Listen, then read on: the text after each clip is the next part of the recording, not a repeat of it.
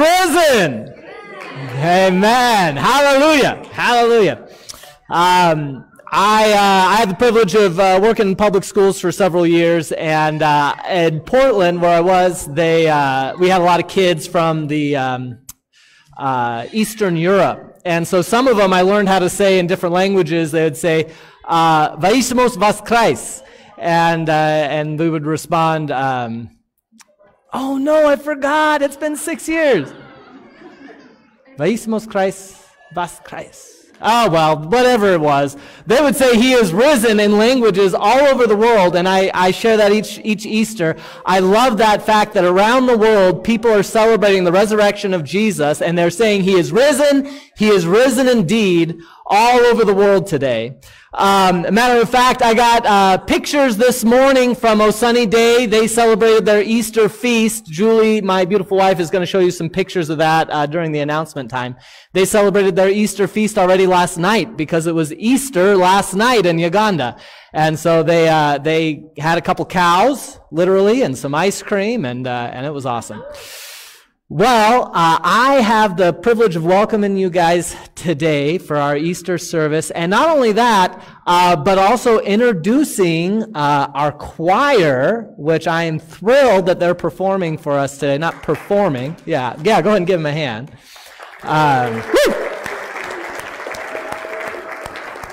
Not performing, they are leading us really in worship. And I do hope that you see it that way, that though we're excited to hear them, though we're thrilled that they're going to be singing for us and we're excited to see them, what they're doing up here is leading us into the presence of God through worship. So I pray that you would see this as what it is, worship, and that you would join with them and praise our resurrected Savior today with the choir as they lead us together. So, choir, would you come on up here, and then I'll pray and get us rolling. Woohoo!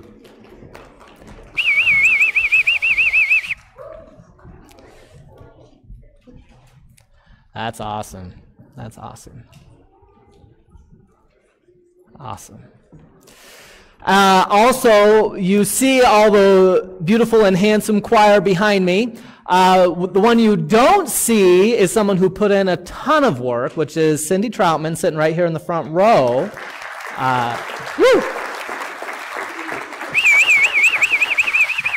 Cindy is the choir director, and so she's the brains and the bronze behind this operation, and she has put in a lot of hours, time, and effort making it happen, along with Cindy McDonald helping there. So I just want to give a thank you to both Cindys, as well as to all the members of our choir. Thank you so much for making today special and for working so hard. And I've heard them practicing, and you guys are in for a treat. So would you go ahead and stand up with me if you're able to, and we'll pray together as we enter into worship. Oh, Father, thank you for this Resurrection Sunday. Thank you, Lord, for what it means that Jesus Christ is risen, that he has risen from the dead, and because of that, every good and perfect gift is ours. Every blessing from heaven is available to us because of this day and what happened on this day almost 2,000 years ago. Thank you, Father. And I pray that the joy of the resurrection and the power of the resurrection would fill our hearts with faith and with eager hope and anticipation to what's to come. As we celebrate this morning, may your Spirit fill us and draw us to you. In Jesus' name, amen.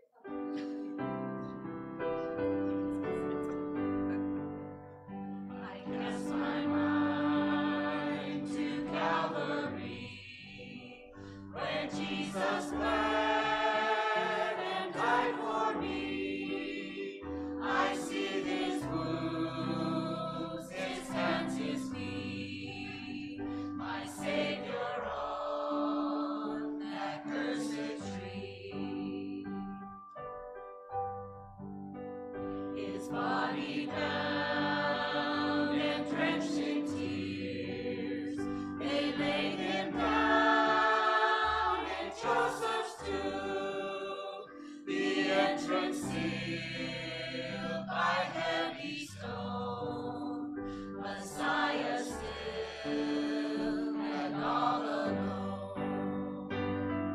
Oh, praise the name of the Lord our God. Oh, praise His name forevermore.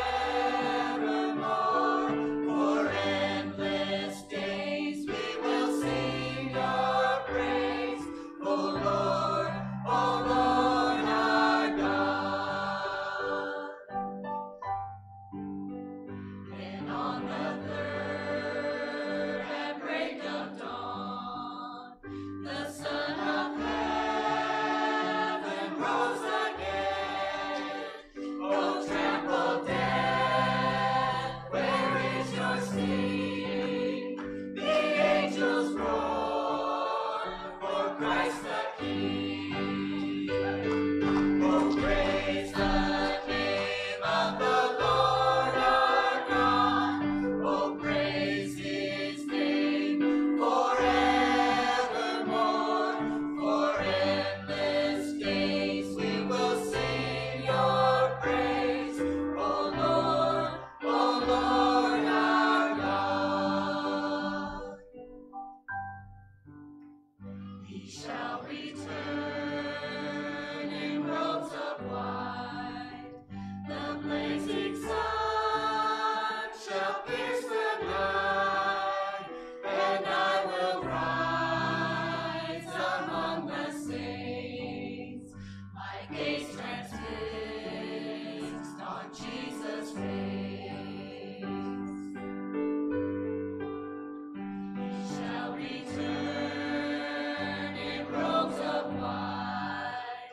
The blazing sun shall pierce the night, and I will rise among the saints, my gaze transfixed on Jesus' face. Oh, praise the name of the Lord our God. Oh, praise His name forevermore. For endless days we will sing Your praise, O Lord our God. Oh, praise the name of the Lord our God. Oh, praise His name forevermore. For endless days we will sing Your praise, O Lord our God. O Lord our God. O Lord our God.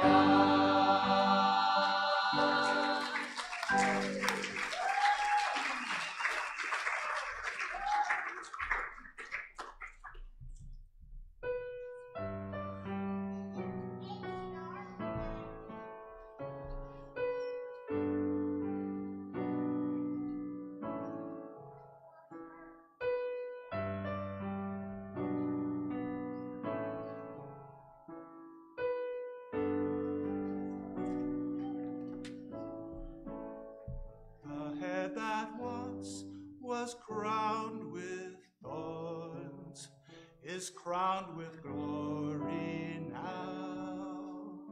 The Savior knelt to wash our feet. Now at His feet we bow.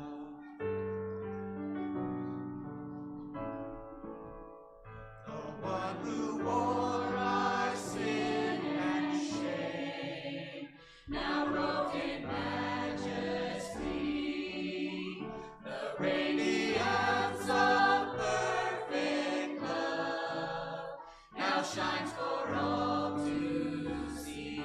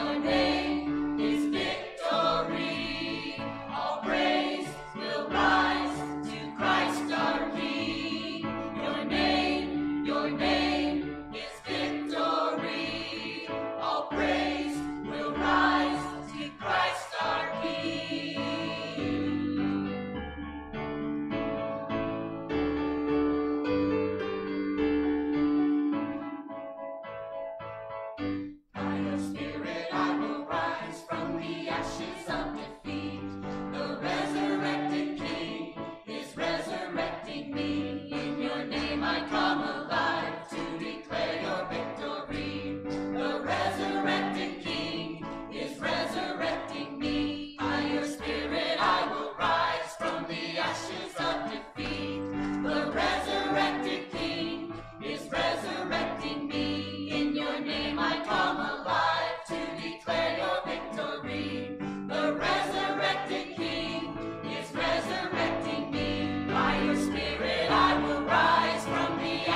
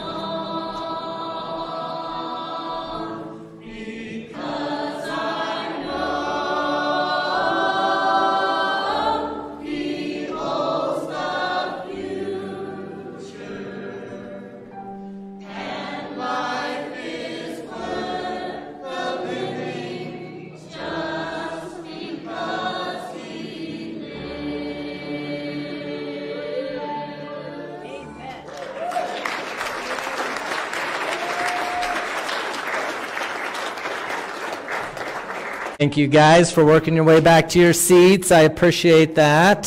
Thank you for respecting that extra social distancing section over there. For those at risk, I appreciate that too. I want to make sure that everybody is able to access the Word of God, and comfortably so. All right. By the way, I remembered. Christos Voskrais, Vaissimos Voskrais. I know you guys have been sitting at the edge of your seat all worship long, thinking about that in your head. So I'm glad that I could help you out there. For those of you who came a little late, I forgot how to say He is risen, He's risen indeed, was it Russian or Romanian at the beginning of service, so I apologize. Speaking of which, let's practice that together. Yeah. He is risen. Hallelujah. Amen. Amen. Well, today we are going to ask the question, what do you get out of an empty grave? What do you get out of an empty grave? Because that's kind of what today's about, right? Is that some Jewish men and women went and found that a grave was empty. There was supposed to be a body in the grave, and there was no body there. So what do you get out of an empty grave? What does that mean for you and for me? And today this message is going to be in two parts. One is, how do you know the tomb was empty? Right? Can I trust that that tomb was actually empty? I hear preachers talk about it. I hear Christians say He's risen indeed, but how do I know? And the second question then is, if it really was empty, what do I do with that? What does that mean to me? How do I handle that? And we'll look at different people. First, we're going to look at different reasons why we believe the tomb is empty, different questions that people might have about it. And second, we're going to look at different ways that people in the Bible responded when they saw that empty tomb. So would you pray with me? Father, thank you so much for this day. Thank you for the opportunity to come and celebrate together. And now, as we look at the Scriptures, I pray that your Holy Spirit would open up our hearts, our minds, to receive what your Spirit has inspired in the Word of God. Lord, that it would speak to us and challenge us, encourage and exhort us. As you say, all Scripture is God-breathed. All Scripture comes from you. And so I pray, Lord, now that you would breathe it to life in our hearts. Challenge us, Lord. And may your Spirit do his good work of unpacking and explaining and applying.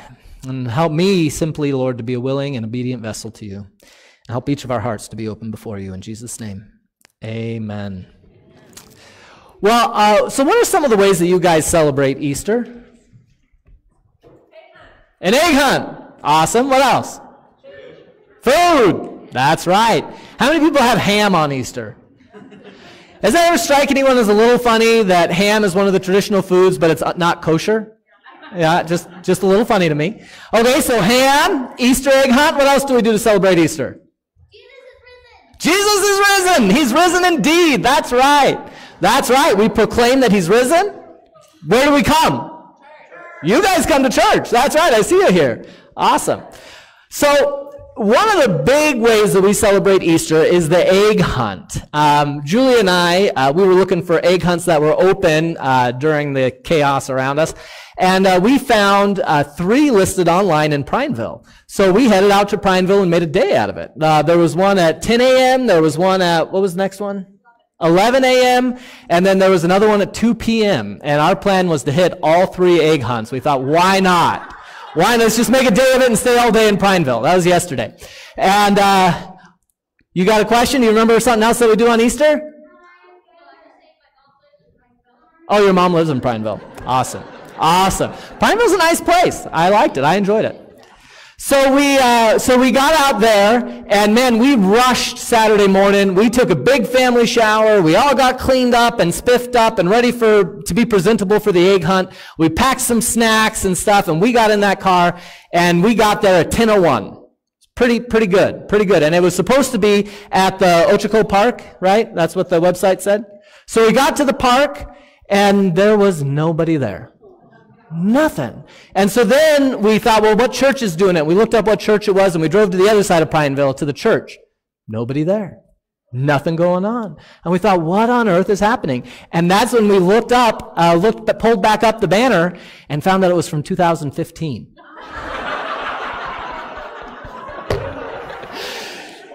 Whoops! Man, I'll tell you can't trust everything you read on the internet. You just can't trust. Somebody needs to be like editing and keeping that stuff up to date, right? So we went back to Ochoco Park, we used the restrooms, and we just played for an hour. And thankfully, the 11 a.m. and the 2 p.m. were 2021, so we were good there. So we made the other two egg hunts, kind of, but missed out on that first one. But the question is, why do we do egg hunts, right? What's the big deal with Easter eggs, and why the bunny? I'm not even going to get into the bunny. That's just weird. Bunnies, I hate to break anything for any children out there, but bunnies don't lay eggs. Bunnies don't lay eggs. Okay, so, but I have some chickens at home. I have 6 chickens at home, and they lay eggs. We get like 4 or 5 or 6 eggs a day from those chickens, and they do a great job. And we dyed a bunch of those eggs to celebrate Easter. And so again, eggs and Easter. Well, here's why. The egg is a lot like the tomb, right? Jesus died on the cross. He was buried inside the tomb, and then 3 days later, he came to life. And the interesting thing is the angel came, rolled the tomb away to show that the tomb was empty. Jesus was already gone, right? And so the angel rolled the stone away and showed Jesus wasn't there anymore. That tomb was empty. And so the question is whether or not this tomb is empty, right? It's an egg. Originally, there should be a little yolk and white inside of the egg, right? Just like inside of a grave, there should be a dead body. When someone's dead, they get buried in a grave or get buried in a tomb. When an egg is laid, there's a yolk and a white inside of the egg. So what I want right now is if all the kids who are willing, if you would come on forward, and parents, we're going to mix it up a little bit this year. We have a time-honored tradition in our church. If you're new, you're about to find out what it is. Kids, if you'd come forward, if you're comfortable, stand up on the stage, and parents, if you would just stand right beneath them, right here on the ground. So parents, right down here. Kids, right up here. Perfect. There we go. So Elijah, for instance, is standing right here, and his mommy is standing right there. Maybe she's going to sit to help make it easy. He's short. What's wrong, Levi? What's wrong? Come on forward. Oh, man, I'm not going to have enough eggs. Got a lot of kids here today. About chickens?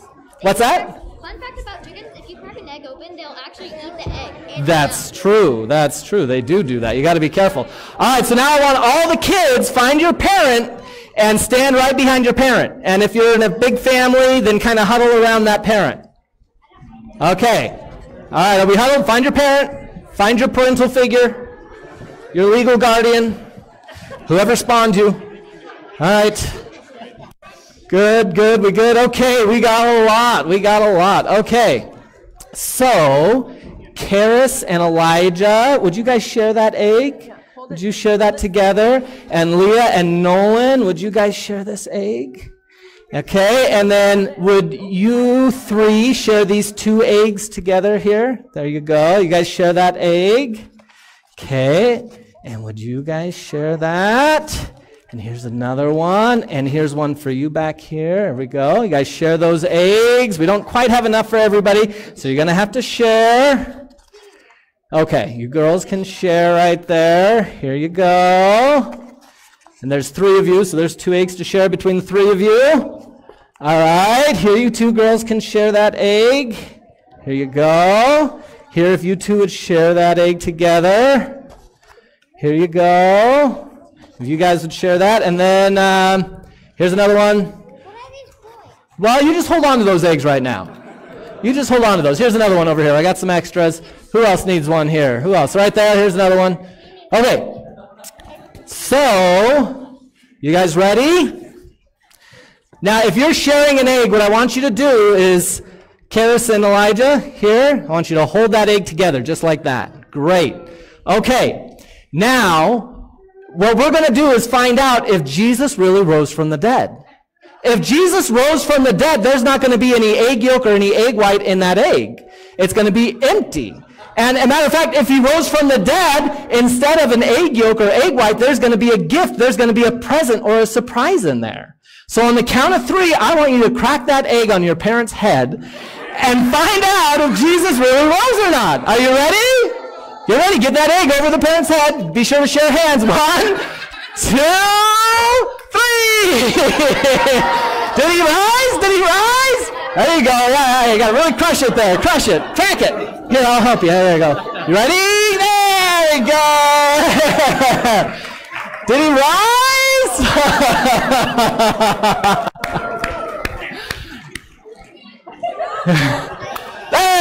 There we go. All right, give him another hand. Way to go, kids.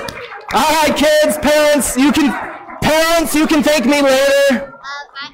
I cheated a little because mine was already open. Oh, it was open a little bit. Did you cheat a little? Those are yours. Sorry. Parents, you can thank me later. You're welcome. You're welcome.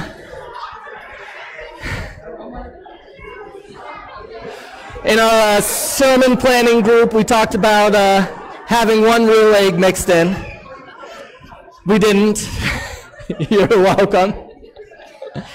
And that's the tradition of the Easter egg.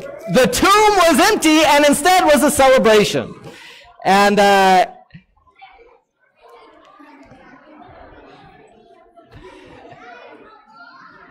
so after service today, kids, you are going to have an Easter egg hunt, and there's going to be eggs hidden out there, and I want you to remember Jesus and the tomb. And when you find that egg, you're not going to find a yolk and a white in there because Jesus isn't dead. He's alive, and he's not in that tomb, and he left you a present. And inside those eggs are little gifts, either little toys or little candies, and those are for you because Jesus rose from the dead, and he left a little gift for us behind. And we'll talk today about what that gift is. Was that fun? Good, good. Praise God. All right. It's not Easter unless it's a mess. So here's the questions. So evidence for the grave, for the empty, evidence for the empty grave, evidence for the empty tomb. The first question that we need to ask is this, the Bible here is the account. This is the record that we have that the grave was empty. People who saw, we believe, people who saw it wrote it down here, and now we can read it 2,000 years later. But the question is, was it really written by people who were there? Was this Bible really written by people who saw it? Because some people say that maybe it was written by people who lived a couple hundred years after Jesus was supposed to have died and come back to life. And the other question is, even if it was written by people who really saw it, that was 2,000 years ago. And people took the Bible and copied it down and gave it to someone else. And they took a Bible and they copied it, made a new copy, and they gave it to someone else. And they took the Bible and they copied it down and they gave it to someone else. Isn't it likely that there's a ton of mistakes in that long transmission of process? That long process of passing the Word of God down from generation to generation? I mean, it just stands to reason that this isn't reliable anymore, that there's going to be tons of mistakes. So how can we really trust what's written in the Bible? And how do we know that the people who wrote it actually lived during the time of Jesus? And those are good questions. And thankfully, really smart people have dedicated their life to trying to answer these questions. Some of them are archaeologists who go out digging and researching. I was reading about one man who went to where they believe Mount Sinai was. And there's a monastery that they built where they thought Mount Sinai was. And he went there, and there were monks in the monastery. And this archaeologist, this historian, went out there, and as he's talking to the monks, he noticed that it's cold. It was cold. They're in the desert, and you guys know that the desert can get cold. And he noticed they had a wastebasket full of papers, parchments, and that they were stoking the stove with the papers. And this archaeologist looked at those papers and said, those look old.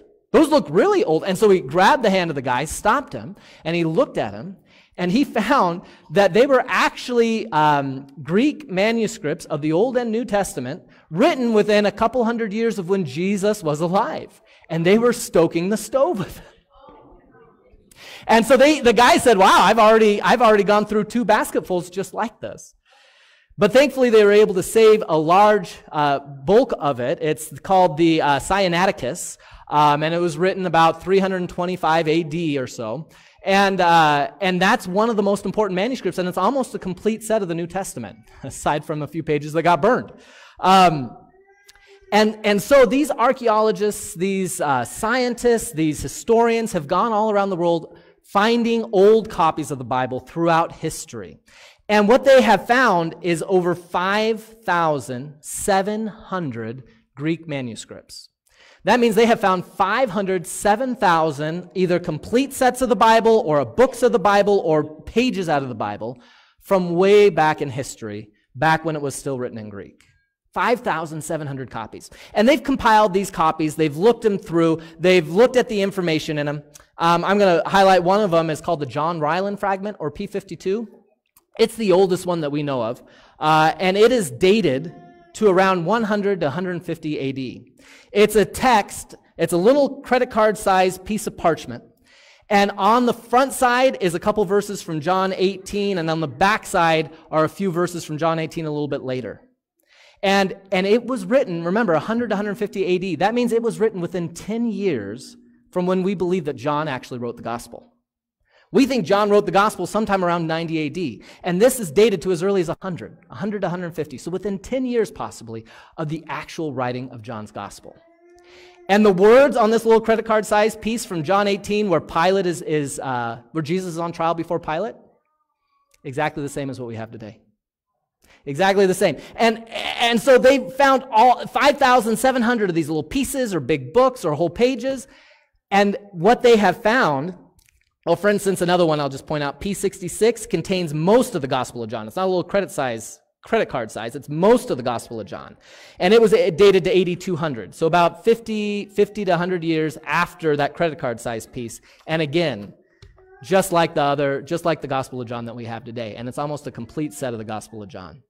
And what we found comparing these almost 6,000 manuscripts is that they are 98.33% the same. 98.33% of the letters are the same across from one manuscript to the other. And I think, well, okay, but 1.7%, that's kind of, there's still margin for error there. Well, of that 1.7%, the bulk of it is spelling errors. The copyists, from one generation to the next, spelled a word a little different. Or spelled, instead of John, there's several names to spell the name John, several ways to spell the name John in Greek. And one time they said Silas, and another time they said Silvanus. And so when you take out the spelling errors and the name variations, you come out with 99.75% of the Bible across these almost 6,000 manuscripts. 99.75% of the Bible is the same. And remember, these texts date all the way back to within 10 to 50 years from when the Gospels and the New Testament was actually written. And then when you look at that remaining 0.25%, there is nothing in there that changes any doctrine of faith. There's nothing in there that changes any tenet that we believe, any part of theology. There's 10 verses in John chapter 8. About the adulterous woman, the woman caught in adultery. There's the second half of Mark chapter 16, and then a couple random verses here and there. It makes up that 0.25%. And you can take all of those out, and not one piece of anything that we believe about God and Jesus is changed an iota. And that is the hand of God taking care of the Scripture down through the ages. Hallelujah. A matter of fact, in page 55 of Bart Ehrman, who is an agnostic, a New Testament critic who doesn't know that he believes in God, and in his book, Misquoting Jesus, page 55, he admits that, in fact, most of the changes found in early Christian manuscripts have nothing to do with theology or ideology. This is an agnostic critic in the book Misquoting Jesus. He says, far and away, the most changes are the result of mistakes, pure and simple slips of the pen, accidental omissions, inadvertent additions, misspelled words, blunders of one sort or another. Just these teeny little things. And these are the critics of the Bible. God is good. God is amazing. And if you'd put up that chart right there, just to compare what this looks like as opposed to other things from history that we take for granted, that they are true, that they are accurate, that they were written by who they said they were written, and that the things that are in them are actually what those people wrote.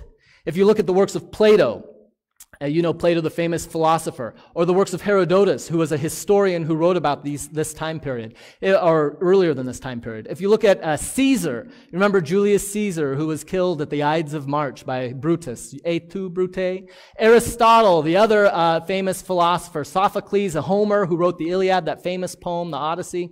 If you look, this chart shows how old they were, how long ago they lived, and then the earliest copy that we have of their works. So, for instance, Aristotle, the famous philosopher, and we have books from him all over the place, the oldest manuscript we have of anything he wrote is 1,400 years after he wrote it. Now, remember, the New Testament, we're talking 10 to 50 years. 10 to 50 years. But for Aristotle, 1,400 years. But nobody questions whether the writings of Aristotle are accurate. Nobody questions whether or not what Aristotle wrote really came from Aristotle or if it was true.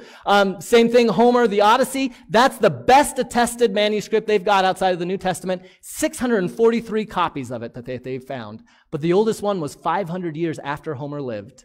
And that's the only one where they have enough copies that they found to test the degree of accuracy across copies to have enough to get a percentage. 95% accurate from one copy to the next. And the Bible here in this chart says 99.5%, depending on how you handle those spelling errors. And they question whether or not we have an accurate account of the Word of God, whether or not the Bible really was handed down to us. But they never questioned Plato.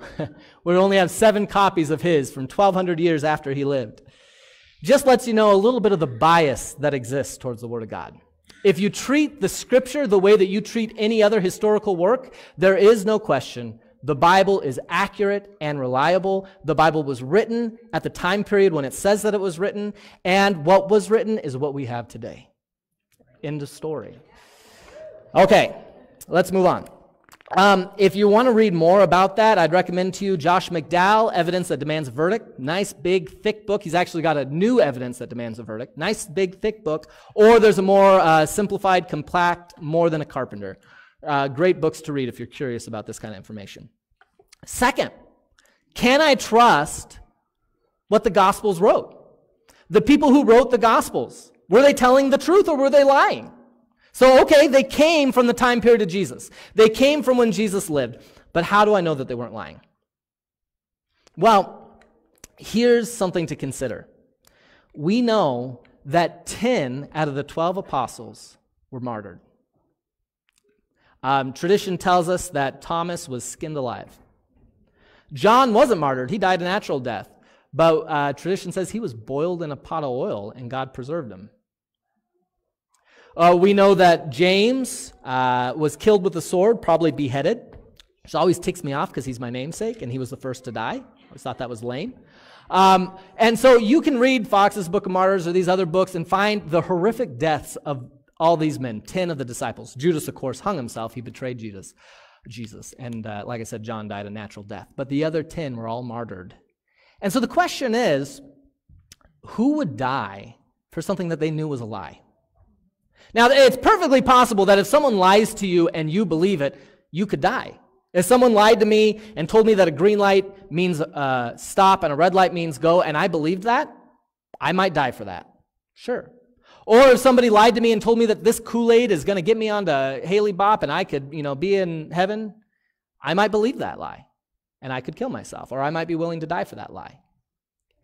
But if I knew that it was a lie, why would I die? And not only die, but die a horrific and painful death. Now, these 10 men had a unique place in history. These were the witnesses to the resurrection.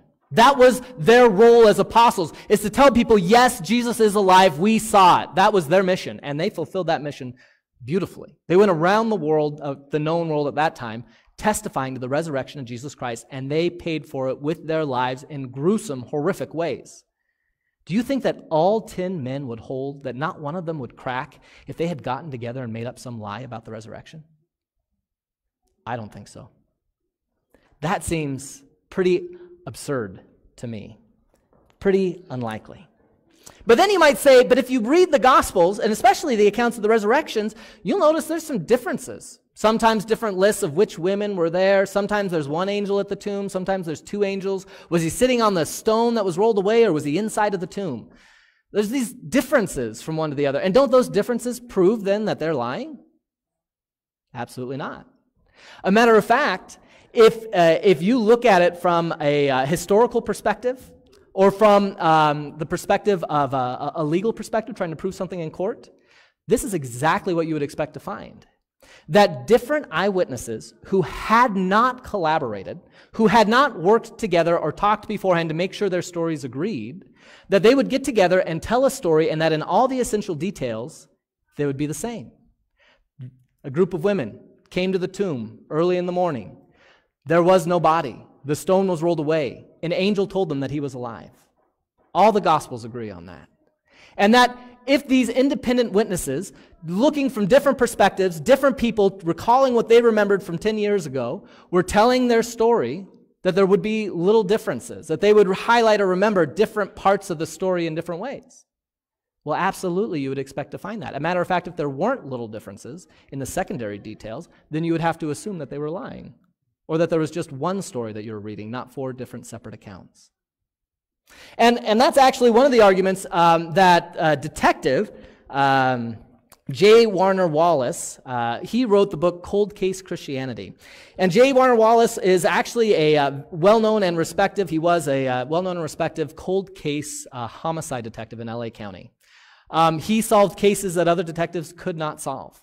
And he kind of set the trend and established new norms in the court through his work because he was so good at what he did. And just like I forgot to mention Josh McDowell, who was an agnostic, who didn't believe in Jesus until he started researching the evidence.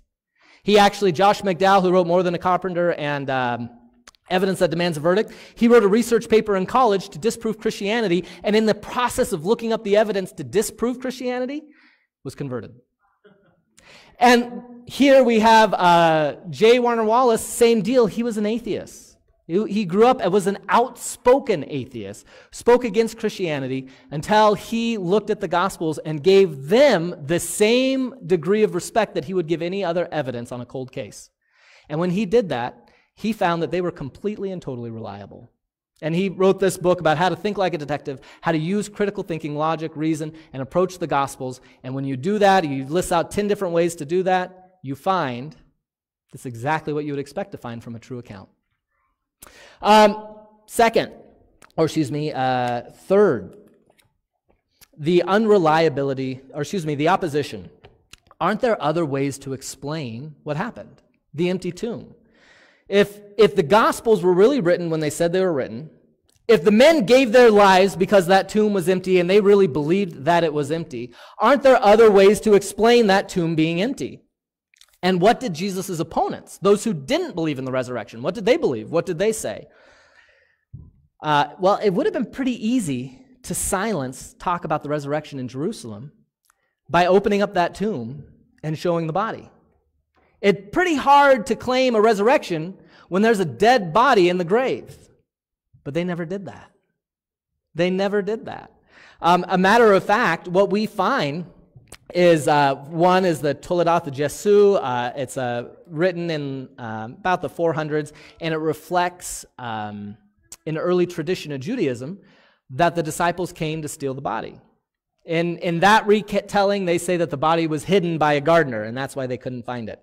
In AD, I'll read this quote from Gary Habermas from Liberty University in his article, Ancient Non-Christian Sources. He says, additionally, Justin Martyr, who was writing at about AD 150, so just a generation or two after the resurrection, states that the Jewish leaders had even sent specially trained men around the Mediterranean, even to Rome, to further the teaching that Jesus' body had been stolen by the disciples. And that's confirmed by Tertullian, another writer, in AD 200, 50 years later. So why is that important? If the Jews are falling back on the story that the disciples came and stole the body, that means there is no body. Right? That's what I want you to hear there. There was no body in that tomb. That tomb was empty. Otherwise, their argument would have been very plain and simple. Here's the body. Jesus isn't risen. Instead, their argument, they had to come up with something else. Which means we can understand, we can know, we can infer there was no body. And so their story was the body was stolen. Now let me ask you this. If these men, what we know from the gospel writers, are hiding in their room with the door shut for fear that their leader, who they believed was the Messiah and the Son of God, they just watched him be horrifically crucified. He died. Now they're disillusioned. They thought he was the king, but he's dead, and so they're hiding, and they're pretty sure they're going to be dead next. Do you think these men would go, fight off Roman soldiers, open up a sealed tomb, steal a dead body, and then give up their life and die, saying that the body had actually been risen from the dead? No, absolutely not. That's absurd. Other people have said maybe Jesus didn't actually die on the cross, the swoon theory. Or maybe it was the wrong tomb. Maybe Joseph of Arimathea, when he buried Jesus in his own tomb, according to all four of the Gospels, maybe he was confused. Maybe the women were confused, as if they could miss such an important detail. All these different arguments fall far short. None of them hold any water. None of them are believable. If you would like to investigate that more, I would point you towards Lee Strobel, The Case for Christ. Again, Lee Strobel is another atheist who was an investigative journalist, who was the legal editor of the Chicago Tribune, who set out to disprove Christianity, and just like Josh McDowell, when he was confronted with the evidence, was convinced and went from being an outspoken atheist to a believer in Christ. And not only a believer in Christ, but somebody who went around arguing the case for the resurrection, the case for Christ. And he lists off all the different explanations that we could come up with for the empty tomb, and none of them hold water. The most believable story is that Jesus was telling the truth, that he really did rise from the dead. So the tomb was empty. Even the opponents didn't argue the fact that the tomb was empty. So if the tomb was empty, and why, and we just talked about all the different arguments, and all of them fall short. But the question remains, if you put up that next tomb slide, if the tomb was empty, and there's no other good explanation for why, then what do you get from an empty grave? If Jesus really did rise from the dead, what does that mean for you and I? And when we're confronted with what is basically a historical fact, that tomb was empty, what do you do? How do you respond? As we think about that, I want to look at different ways that the people who lived in that era responded. First off, we've got the example of the 10 disciples. Thomas is the one that gets singled out as the skeptic, but it's really not fair, because we'll look at the scripture here in just a second that says, Thomas says, when all the other disciples saw Jesus alive, Thomas wasn't there. The other 10 saw him. Thomas wasn't there. And Thomas says, well, I'm not going to believe it till I get to see it. And we point at Thomas and say, man, he had such a lack of faith, but none of the rest of them except John believed either. John was the only one who believed that Jesus had risen from the dead before they actually saw Jesus in the flesh. So Thomas gets the bad rap, but all 10 other than John were skeptics. And here's what they would say to themselves. I've been burned before. I'll believe it when I see it. I trusted that Jesus was the Messiah, and then he died. I watched him die. My hopes and dreams were crushed when he died. I gave up everything to follow Jesus, and I've been disappointed. Fool me once, shame on you. Fool me twice, not going to fool me twice. And so they say, I'll believe it when I see it. And why don't we look at that scripture text? John chapter 20, verse 25. So the other disciples who saw Jesus, who touched Jesus, who watched Jesus actually eat something in front of them, say, I'm not a ghost, I really am alive. The other disciples told Thomas, we have seen the Lord. But he said to them, unless I see in his hands the mark of the nails, and place my finger into the mark of the nails, and place my hands into his side where they pierced him with that spear, I will not believe. And how many of us are confronted with a sermon like this, are confronted with these books, this evidence, this mountain of evidence, and say, yeah, but that's not enough. I need a little bit more before you're going to convince me. You're not going to pull the wool over my eyes. I'm an intelligent skeptic. I think for myself, no thank you. And the question is, when is enough evidence enough? When is enough ever going to be enough? For Thomas, he says, enough will be enough when I actually put my fingers into the nail holes. Then I'll believe. Let me look at the happens next. John 20:29, Jesus said to him, Jesus, they are back together on Sunday, the next Sunday, a week later, and Jesus shows up again. And Jesus says, Thomas, I want you to put your finger into the nail holes and take your hand and put it into the side. And Thomas falls down on his knees, is like, my Lord and my God, you are the Messiah. Okay, I believe, truth, you win. And Jesus says to him, have you believed because you have seen me? Blessed are those who have not seen and yet have believed. Blessed are those who don't actually get to put their fingers in the nail holes. That's you and me. That's most people alive today, aside from some people in Muslim nations who got to see visions of the resurrected Jesus Christ because none of us were brave enough to go and be missionaries to them. Jesus himself went in visions.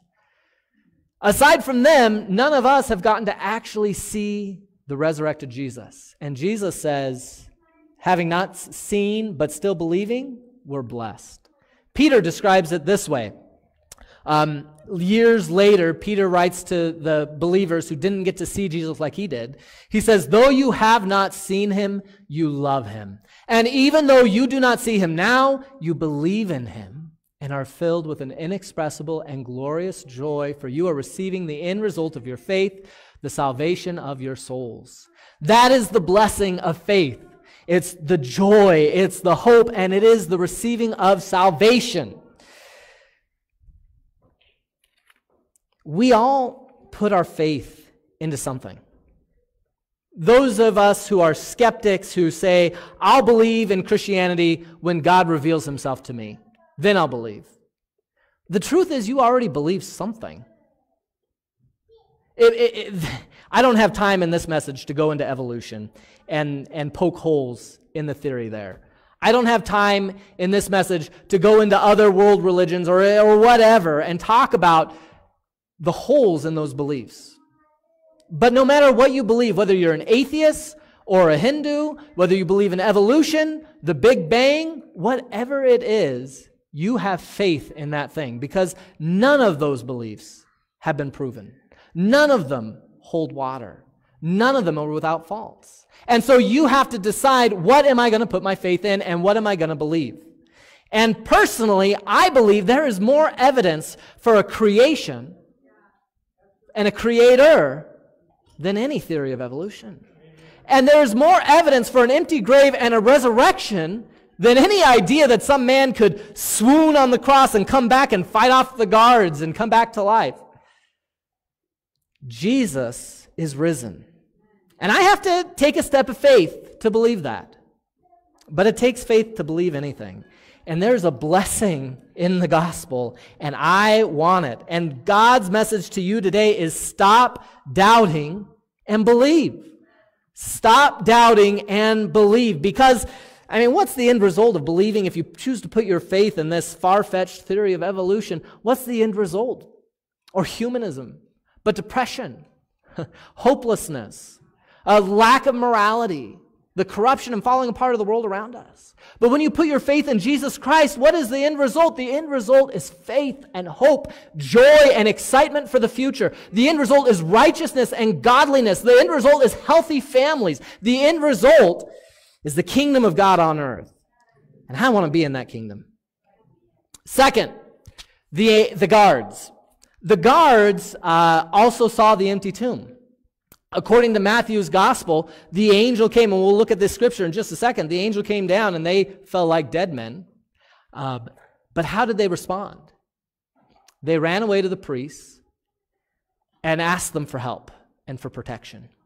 Here's their response. It was fear. This is way beyond what I'm comfortable with. You can go ahead and go back to that next slide, that last slide. This is way beyond what I'm comfortable with. And it's kind of cost me more than I want to pay. See, here's the problem for the guards. It was their responsibility to make sure that Jesus stayed in that grave. And he didn't.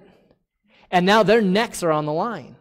If they go back and they say, well, we lost him, right? That's not going to go over very well for these guards. And so they were afraid. And not only were they afraid of what Pilate might do to them, they were afraid of that angel. And just to highlight that, there's a video clip from a movie called Risen that I want you guys to watch right now. It's about 3 minutes long. It's powerful, and it's a perspective, one perspective of what the guards. No more lies. How did they take him? What happened to the Nazarene's body? You forgot us. Forgot? We'd had no supper. That's why the wine made us slumber. Yeah, we slept. We've been up 2 days since the crucifixion, and what could happen? Guarding the body of a dead man, so... We closed our eyes and turned for a bit until... Until what? Until we was wakened by this terrible... This terrible flash. The night was gone. The air smelt burned, and the ropes, they just exploded. And the stone flew like a leaf, and all of a sudden the sun rose in the tomb. It was the sun. It was everything. And then a figure appeared that I could not gaze upon because of the terrible light, and it wasn't a man. It wasn't.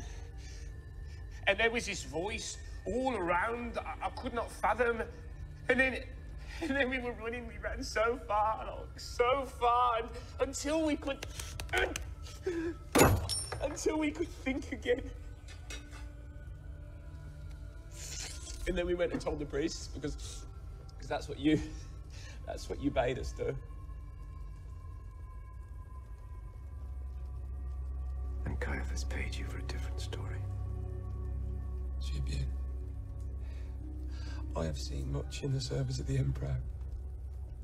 Cannibals in the blue Celts in Gaul, and I've seen a man taken by a serpent at sea. But never I witnessed a moment so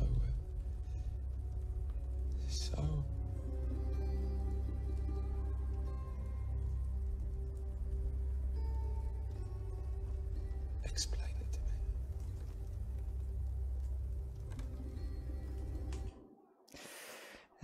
All right. So, like I said, that was Risen. Personally, I love that movie. I think they did a great job with it. There is some violence in the beginning. It's not recommended for all ages. They are setting the stage of the violent relationship between Rome and the Jews. So if you're queasy about violence, I wouldn't recommend it. But otherwise, it's a great way to celebrate Easter. There's some pretty powerful moments in that movie. And when I asked Columbia Pictures for permission to show the clip, they mentioned that people can watch the film on PureFlix streaming service this month with a free 7-day trial. So there you go. Okay. So you can see there, what I love about that depiction of the guard is the fear, that was so evident in him, right? Like he saw this angel come down from heaven and an earthquake and the stone roll away and this blinding light. And this poor guy had no idea how to understand that. Like, what does that mean? What just happened? He's this pagan Roman with probably very little exposure to the teachings of Jesus, and he's terrified. And he could lose his life because he just lost the dead body. And not only that, but what on earth just happened? And so for some of us, when we come to the empty grave, what we find there is fear. Fear. And there could be different reasons for that. A being that is beyond our control and our understanding, who created everything and to whom we are answerable. That if this truth of the empty grave, if Jesus came back from the dead, it came back to life from the dead, that he is who he says he is, that he is the king.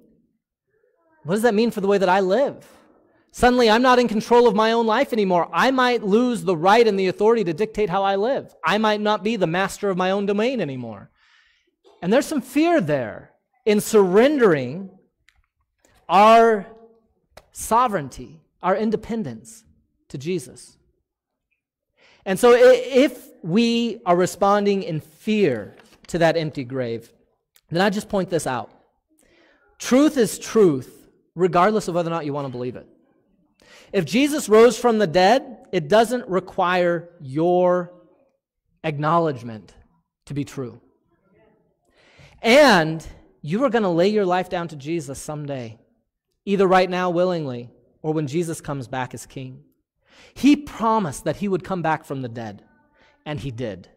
He also promised that he is going to come back to earth someday as King of Kings and Lord of Lords, and he is going to judge the living and the dead, and he's going to keep that promise now as well. And he is going to make a new heaven and a new earth for those who are willing to lay their lives down for him. Our lives are forfeit one way or the other. And whether we're afraid to believe it or not, it's still truth. Some respond with opposition. The priests. These are the people who don't want to believe it. They're confronted with it. It makes them angry. It violates their sense of right and wrong. It violates their worldview. And they want to stamp out this belief, whatever they can do. And we see that demonic hostility in our culture today. Not just a passive, I'm not sure if I believe or not, but a violent opposition despite the evidence. Do the claims of the gospel make you angry? Do they threaten your identity? Sexual identity, religious identity, moral identity, your moral constructs of right or wrong? Do they threaten the intellectualism or social ideology you've based your life and your self-worth on? Here's God's word to you today. Stop fighting. Stop running. It's time to surrender. Jesus is not out to ruin your life. He's not out to harm you. If you surrender your life to him, if you give him control as Lord as well as Savior, his mission is to rescue and restore you to all that you were meant to be, more than you can imagine right now. Jesus wants to restore who you are on the inside, to deal with your shame, to war against your addiction and your bondage, to set you free from yourself and help you become the person that you were created to be from before the beginning of time. Jesus came to those who were his enemies and died for them to make them his friends and his beloved for all time, if we would but surrender. And then there's Mary. Mary came to the cross with grief. This is more than I can bear right now. I can't believe what I'm seeing. I don't have time. I don't have the ability, the headspace to process what I'm seeing. And if you put up that passage, let me show you what I'm talking about here. Jesus said to her, Mary has just been to the empty tomb. She's seen that Jesus isn't there. She saw an angel who said, "What are you doing looking for a living man in a dead tomb?" And she turns around and sees Jesus, but her eyes are so blurred with her tears, or his identity is hidden from her. She says she thinks he's the gardener. And Jesus says to her, "Woman, why are you weeping? Whom are you seeking?" And supposing Jesus to be the gardener, she said to him, "Sir, if you've carried away his body, tell me where you've laid him, and I will go and take him away." Jesus just saw the empty tomb, the grave clothes laying there, and saw an angel of God. But she was so overcome by her grief at the loss of Jesus, the inside of her, that she didn't even process or understand in her mind what she just saw. It didn't click for her. She was overcome by her grief. For some, the pain and grief of past loss has made our hearts heavy. It's too difficult to believe that God is good, or that he could be bringing good from the painful road that we're walking. We're so consumed by grief that we don't recognize what God is doing right in front of our noses. But the beautiful thing is how obviously Jesus loved Mary. He cared for Mary. He singled her out. She was the first one who got to see him after he came back from the dead. And in her grief, in her pain, in her loss, Jesus took the time to say, "Mary, I am right here with you." He loved her in her grief. And if you come today with a heavy heart, whether life's circumstances have been more than you thought you could bear, Jesus loves you and he's waiting for your recognition that he has never left you, even in the darkest moments. Right now, before we look at the final reaction of faith, I want to go ahead and come forward and receive communion. So the way that we're going to do this today is a little different. I'm just going to put these here on the stage. And there's going to be 4 rows, 4 lines that you guys can get into to just come forward and grab that communion and take it back to your seats and hold on to it. And then we'll take it all together as we look at that final reaction to the gospel. Cindy, if you would go ahead and come on up.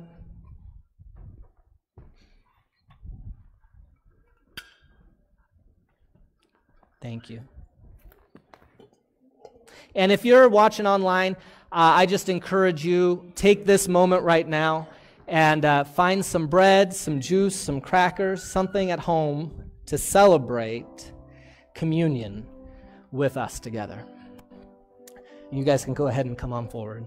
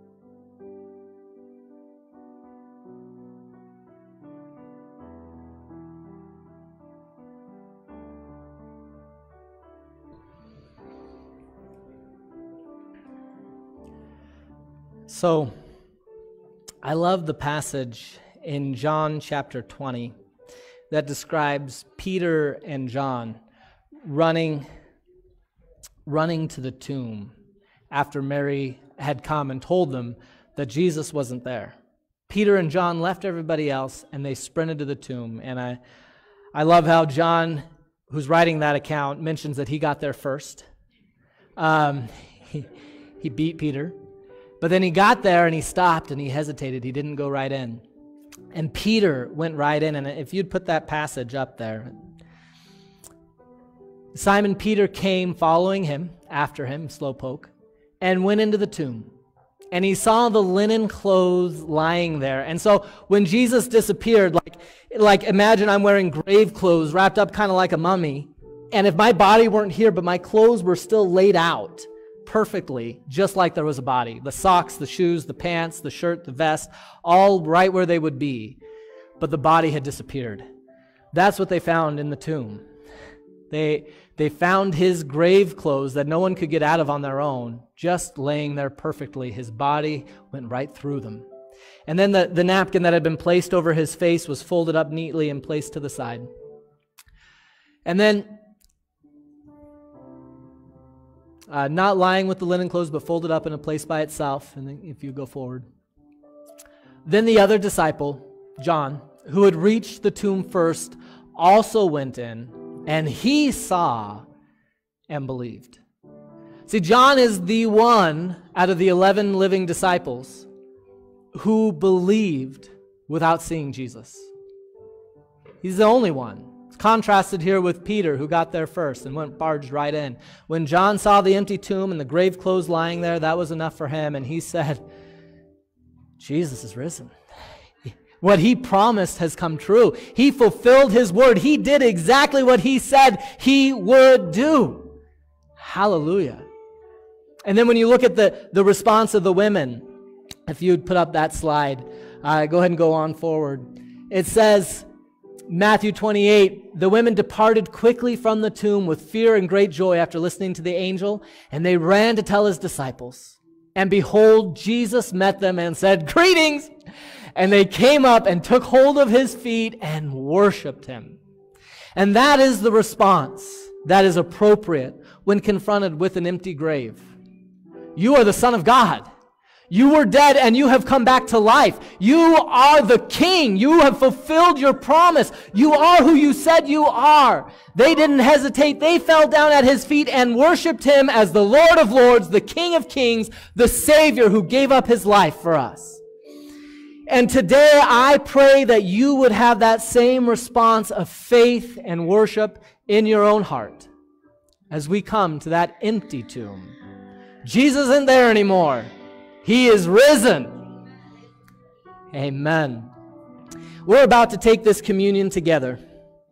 But the Bible says that this communion is meant for those who have received Jesus Christ into their own life.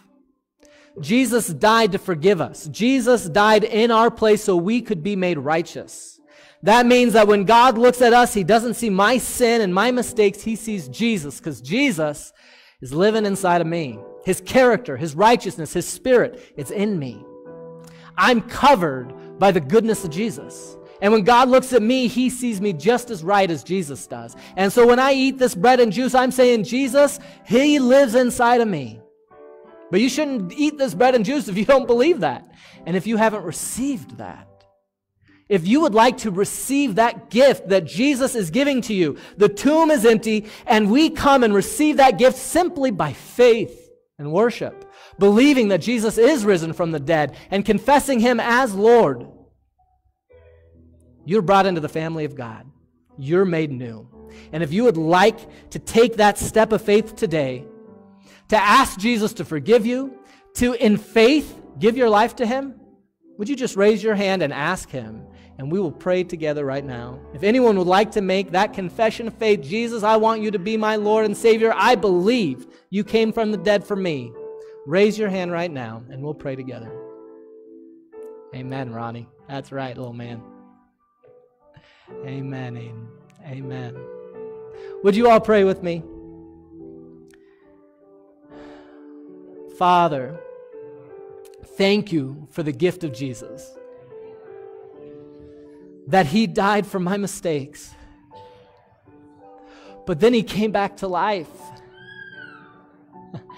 to set me free from the fear of death. I pray for his life to live in me now. Please make me your child. Forgive my sins. I give myself to you. Jesus is my Lord and my Savior. Amen. Hallelujah. Hallelujah. Thank you. And now all together, we're going to take this communion, this bread that symbolizes the pierced body of Jesus. Just like it's striped with these burn marks, his body was striped for us. His hands were pierced for us. Just like this bread is flattened, he was crushed under the weight of our sins. This symbolizes the body of Jesus that was broken for us. And when we eat it, we're saying, Jesus, I believe you live in me. You are broken for me. I want to live for you now and be a part of your body forever, to be a part of you and your family. Would you take that bread with me if you believe that?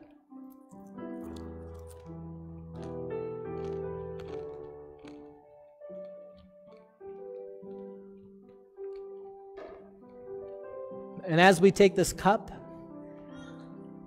Jesus said that this cup is the blood of a new covenant. Old days, they didn't pinky swear. They didn't spit in their hand and shake. There had to be the shedding of blood for a promise like a covenant to be made. And Jesus said, this is the blood that I'm shedding to make a promise with you that I will forgive you, that I will accept you into my family, and that just like I came back to life, you will come back to life someday.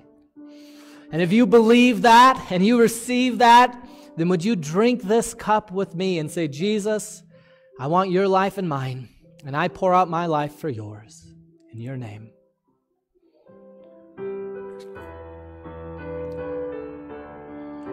Hallelujah. He is risen. Amen. Amen. Thank you, God. Thank you, God. Thank you, God. Thank you. Thank you, Jesus. We praise you, Jesus. We praise you, Jesus. We praise you and thank you for rising from the dead, for defeating death on our behalf. Lord, for defeating our sin, for defeating our weakness and giving us your strength and life. Praise you, Jesus. Thank you, Jesus. Hallelujah. And now I pray that you guys would have a wonderful, blessed Easter as you celebrate with your family. Kids, that tomb is empty. We're going to have an Easter egg hunt right up there in about 10 minutes. There's some treats for the families. So if parents, there's some donut holes, some little snacks there. 12 and under, Julie says. 12 and under, kids. Sorry, Andy. I know you were thinking about it. 12 and under. You guys are dismissed. Have a wonderful Easter celebration, and we look forward to seeing the families just right in this room right here in about 10 minutes.